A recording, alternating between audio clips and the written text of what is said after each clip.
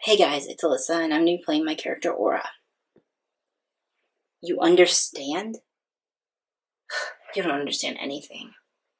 You don't know what it feels like to be sent away by your parents when you were just 7 years old. You don't know what it's like to lose the second best father you've ever had when you were just 11 years old.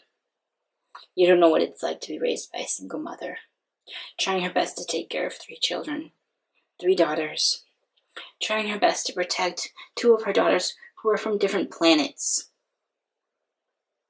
You don't know what it's like to be me, to have to hide half of who I am, to have to lie about my name, to have been adopted twice, and to lose 2 fathers, to lose her heritage, her birth family, her birth parents, and to barely know anything about them, and to hate your own sisters because they know everything about who they are and what they are and what they can do.